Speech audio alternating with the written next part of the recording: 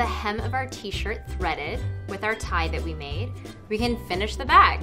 So all you want to do is take both ties in one hand and cinch the bottom. Just go ahead and squish all that fabric down as tight as you can so it looks something like this. And then you can take your safety pin off, put it to the side, and tie a knot in these two ties to secure it. So I like to do a square knot, which is left over right, pull, and then you'll take the tie in your right hand and put it over the left. Pull tight, and you are done. If you're a little nervous about this knot and you feel like you need a little extra security, you can go ahead and do that again. Left over right, and right over left.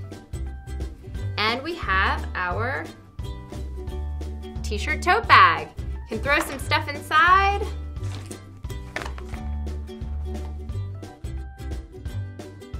And be on our way.